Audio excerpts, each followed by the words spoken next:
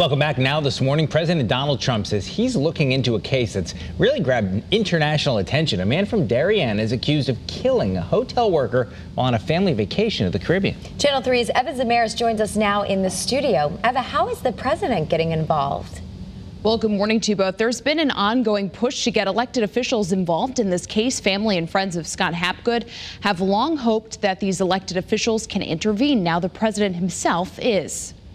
Scott Hapgood and his family were on vacation in Anguilla when the trip for this Connecticut family took a turn for the worst. Hapgood told authorities a hotel employee, Kenny Mitchell, entered their room armed and demanded money. A violent struggle then ensued between Hapgood and Mitchell, ultimately leading to Mitchell's death. Hapgood was charged with manslaughter shortly after that. But Hapgood maintains he was defending his family and fighting for his life. His wife recently appeared on the Fox and Friends morning show, urging the president to intervene. President Donald Trump tweeted, tagging the show's hosts, "We'll be looking into the Scott Hapgood case and the island of Anguilla. Something looks and sounds very wrong. I know Anguilla will want to see this case be properly and justly resolved."